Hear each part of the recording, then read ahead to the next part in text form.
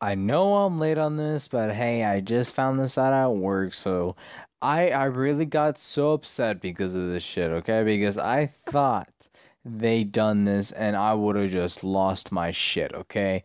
I'm glad. I am so glad that PlayStation is not pulling a big dick move, okay? They already did this with Modern Warfare, and I felt like they're gonna do like probably like 1 week exclusive, but hey, I'm glad that they're letting everybody go play on the same day, have the same content, enjoy all of it on the same day and everything. That's cool.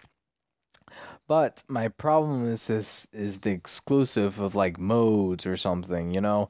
I don't really give a fuck about like rewards and everything because like fucking they have that in the bag, you know? They could just do whatever in that and it's just like it'll be nice to have one, you know, have like exclusive Xbox rewards. But hey, exclusives for me really ruins the game because I would love to play all kinds of games on PlayStation and Xbox if Sony wasn't a bitch about it.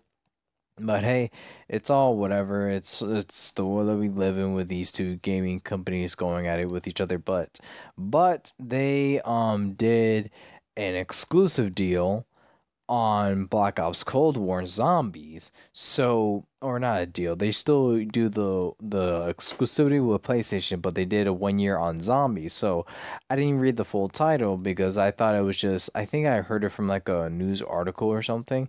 And I thought like, whoa, you got to be kidding me. They're not there's no way they're going to keep Zombies for 1 year under exclusive because that would bring a lot of outrage, and I'm glad.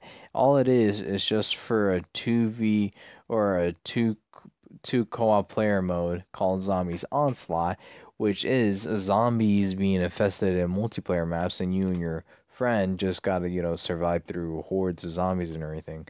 So when I actually got more context behind that, I actually felt relieved because I could not imagine Sony pulling the biggest middle finger against PC and fucking Xbox to keep zombies in on zombies mode 1 year under their belt because you know it's PlayStation, they care so much about that. That would be so terrible, dude, and always, dude.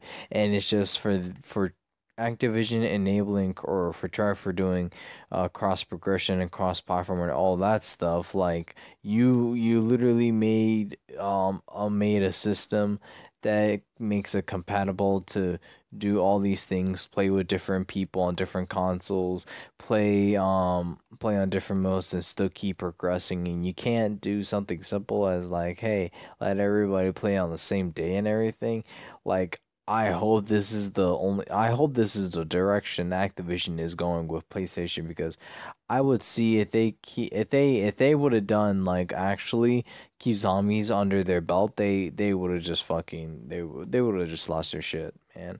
And Activision and PlayStation care about money. Not a big surprise there. So, you know, if they even did that, dude, that would be such a huge mess in itself. So I'm glad it was just some stupid game mode that no one is not really gonna care about or bring too much hype about. So we only care about the main four, which is the campaign, multiplayer, zombies, and that Warzone.